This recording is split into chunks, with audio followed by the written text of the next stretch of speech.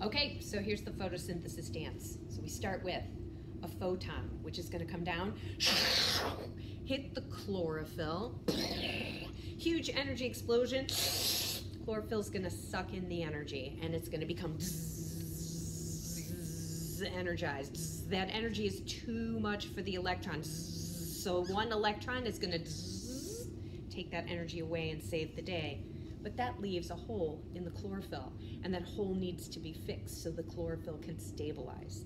So enzymes are going to take water, and they are going to break the water.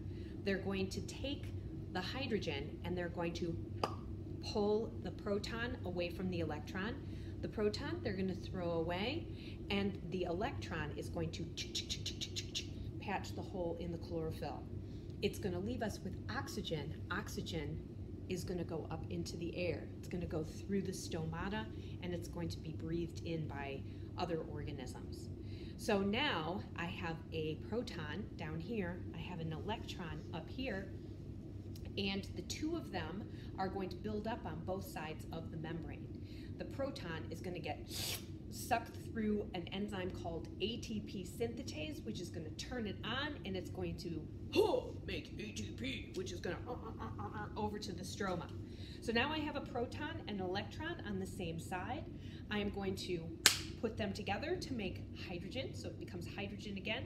They are going to get into the back of the NADP to become NADPH, and they're going to drive off to the stroma. So now in the stroma, we have a circle of working enzymes that are going to do a job. And coming from the light reaction, we've got our ATP coming in, and it's going to give me the energy that I need. So I'm an enzyme taking the energy. And the NADP is going to drop off its hydrogen, so I'm going to take the hydrogen from the NADP.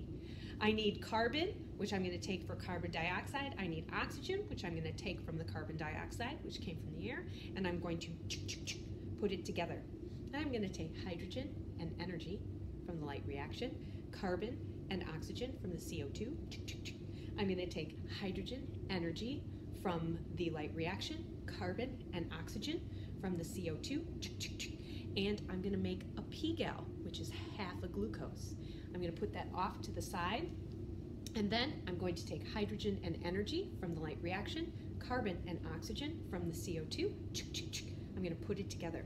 I'm going to take hydrogen and energy and carbon and oxygen.